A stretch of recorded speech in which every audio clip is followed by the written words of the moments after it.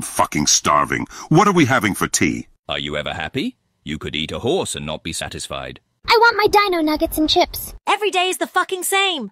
You wanted to have kids. This is all your fucking fault. Right, get in the fucking house. Welcome to Cooking with Daddy Pig. We got the flour, tomatoes, and cheese.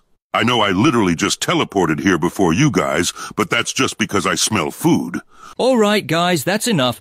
Guys, seriously, Daddy Pig is already borderline obese. He doesn't need this much food. I'm not obese. I'm sick of this slander from the narrator day after day.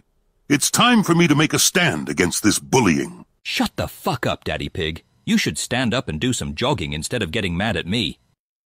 This is their monthly wash. Make sure to get in between the fingers, Daddy Pig. Please tell me there is leftovers. If not, I'm about to go on a fucking rampage. You have more chance of fitting into Peppa's dress.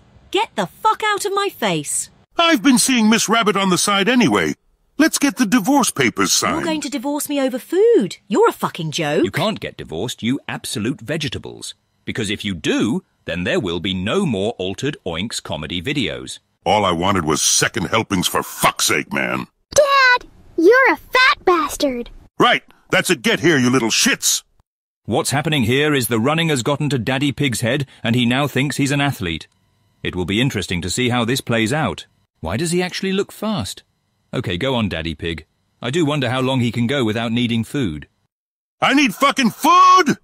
I think we all saw this coming. I should really stop body-shaming him, though, because I am being a bit of a dickhead. I'm sorry, guys. What can I get for you today, Daddy Pig? Some cans of beer?